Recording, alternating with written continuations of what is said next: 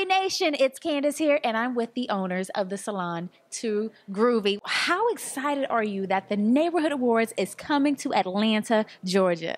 I'm super excited. It gives us a positive light on the community, a positive light on Atlanta, because we have a lot of things going on here, and we need some love and light, and Steve Harvey is definitely the man to bring it.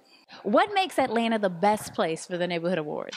Atlanta is the best place for the Neighborhood Award because all eyes tend to be on Atlanta. Atlanta gives people hope because Atlanta's in the South, and the South has a reputation of having so many struggles. So when people see people in Atlanta coming up and people having eyes on Atlanta, it gives all the surrounding communities, all the surrounding states, all the surrounding places an opportunity to stand up to be noticed. People are used to New York being in the light, LA being in the light, but when you start talking about Atlanta, it gives people a sense of hope.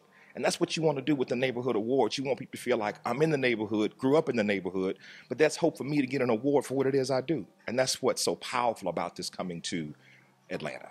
Everybody, go to the Neighborhood Awards in Atlanta. You may have been to Vegas, but Atlanta is the peach of the South. Let me talk to you about something, okay? I ain't got no cash on me. I used to have a lot of money, you know, my Uncle Rich and everything. I ain't got none. I got some tickets to the Neighborhood Awards.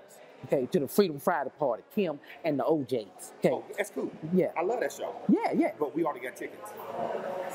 All right. Serious about this money, man. Yeah, I got the money. What I could do. My phone to call Steve. Yeah, well, you. I got you, partner. But dog, done deal. You hear me? Neighborhood Award. Yeah. All right. As long as I ain't got to pay. Thank y'all so much. We appreciate it. Everybody. Who got the clothes? I got to get some money.